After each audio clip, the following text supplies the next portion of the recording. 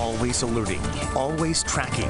This is Next Weather. Cindy back with us again. Warmer than it was yesterday, but really windy. A roller coaster ride continues, doesn't it? It does, and we're not going to make it to the top of the hill until we get to this weekend. I'm talking temperatures really going to warm up by the time we get into Sunday. I'll show you that in just a bit because we got a ways to go yet.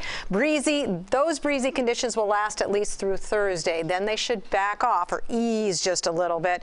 I have a feeling you might be thinking about going to the beach by the end of the week. Warming, we are heading back to the 80s now. Not even record heat, but we're getting up there, going to be getting close by the time we get to the weekend. And maybe an isolated shower just along the coast, and that's because of the strong easterly flow. So we'll watch for that. There's plenty of moisture available. It's in the atmosphere. We're not getting any rain at this point, but enough to keep the clouds around. And just because the east wind's coming up on the coast, there's a little bit of friction there, that could produce a shower. Haven't seen any today, but it is a possibility. Winds right now, 24 miles per hour out of the east.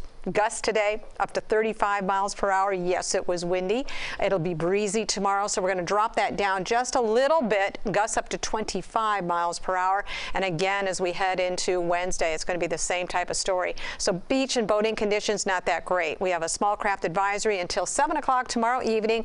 Everybody from the Atlantic to Biscayne Bay down to the Keys and the Gulf side, everybody's getting the wind. High surf advisory until 10 a.m. tomorrow. So I didn't see any kite surfers out there today. I'm kind of surprised because we've got some really big surf and rip current risk. That's going to be high as well. That'll last until Wednesday evening. I believe that's Wednesday evening. High pressure to the north, very strong high. So that's what's causing this very tight pressure gradient between high pressure and low pressure sitting out west. So those winds are being funneled in here from the east. So tomorrow will be another breezy day, but our temperatures continue to warm up.